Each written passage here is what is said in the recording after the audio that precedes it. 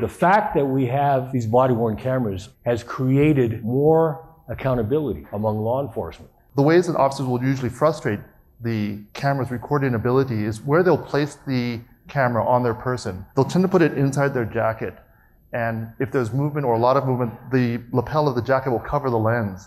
So you don't see anything, or you see a small sliver of the video over here. They tend to like to cover the lens up when they're turning it on or off, so you lose some of the video there. The 30-second pre-roll is actually very helpful. Because of that function, we're able to capture what happens prior to when they turn the camera on. I'm sure they're well aware of it now, but in the beginning they weren't aware of it, so they would think that as soon as you turned it on, it would start recording. Not all body-worn cameras have that pre-roll, and just like Jeff said, it's not really recording audio until they click that.